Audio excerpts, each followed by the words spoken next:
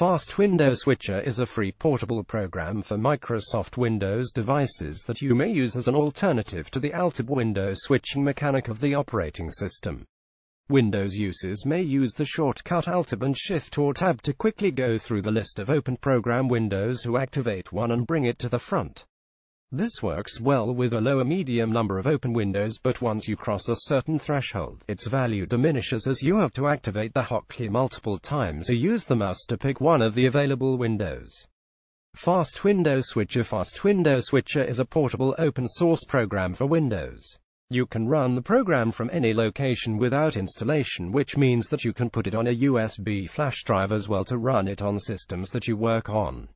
The program does not open in its own window. It adds an icon to the system tray area instead, which highlights that the program is active. You may press the default hotkey Windows U to trigger its functionality. Unlike Alt-Tab, which shows a visual representation of all thumbnails, it shows hotkeys on the operating system's taskbar instead. You will notice right away that it does so for any icon on the taskbar, not only for programs that are open at the time. A tap on the designated key brings the program window to the front, or starts the program instead if it has not been started yet.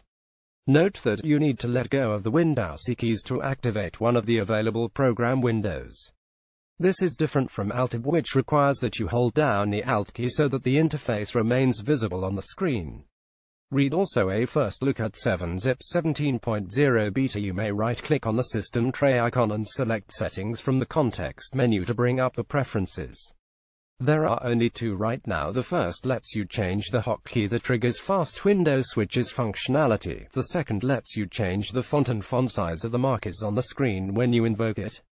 The program used less than 10 megabytes of memory on a Windows 10 Pro system while it was running and no CPU until activated.